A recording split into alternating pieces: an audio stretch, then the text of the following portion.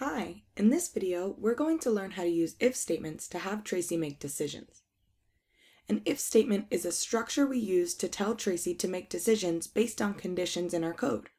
We use if statements all the time in our daily lives, such as if it's raining, take an umbrella.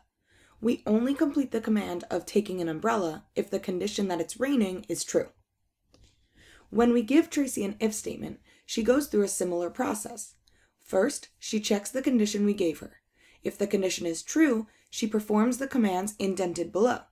If the condition is false, she skips the indented commands and moves on to the commands that follow. It is very simple to write if statements in our code. We just write the word if and then enter the condition we want to test, followed by a colon. Indented underneath the code, we write any commands we want Tracy to complete only if the above condition is true. So how do we write conditions? In order to write a condition, we need to compare something to something else. We do this by using comparison operators. Some of the operators Tracy understands look a bit different from those that we are used to, such as equal to using two equal signs, and not equal to being composed of an exclamation point before an equal sign. It's a good idea to memorize these, but you can always find them in the Documents tab in your code editor. We've used mathematical operators to alter values throughout our code, but we can use these in our comparisons as well. Most of these should look familiar, but the one I want to bring your attention to is the modulus operator. We can use the percent symbol to get the remainder of one value divided by another.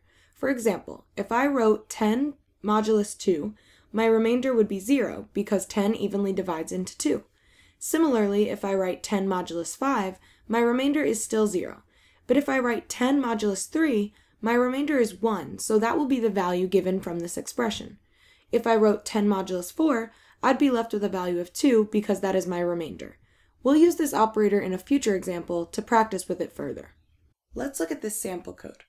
We have a variable named radius with a value of 50.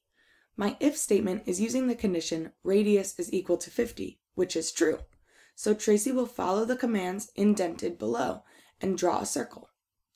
Once this command is complete, Tracy then moves on to the next commands, where she lifts the pen up and then moves forward 100 pixels. We've now altered our code by changing the variable radius to have a value of 100. When Tracy checks the condition now, it is false because radius is not equal to 50.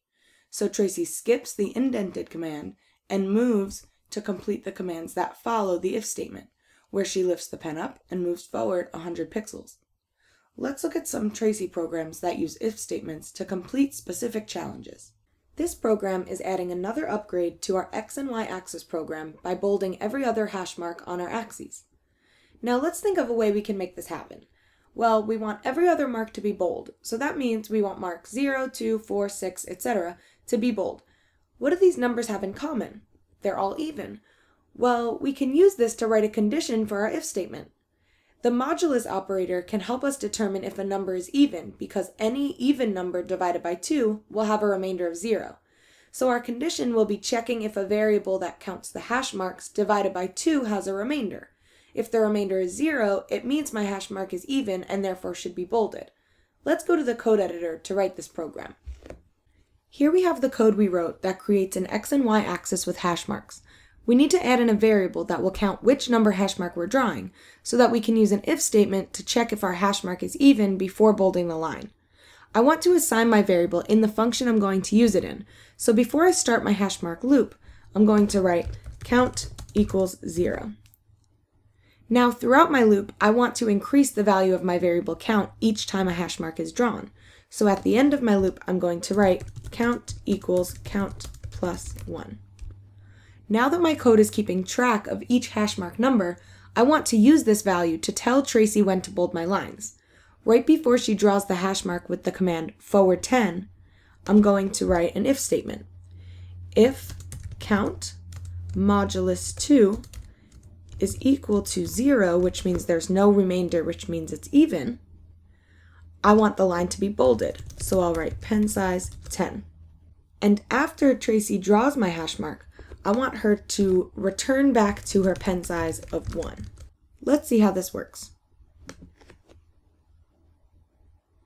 Perfect! In this lesson, we learned how to use if statements to have Tracy make decisions based on conditions. Use if statements to solve the next set of Tracy challenges.